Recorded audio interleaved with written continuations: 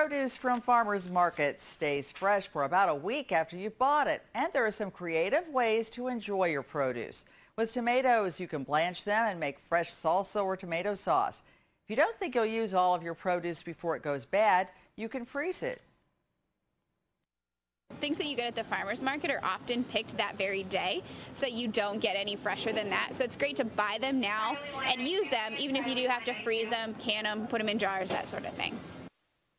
Before freezing your vegetables, you should make sure they're clean. You should also label frozen or canned food by contents and date.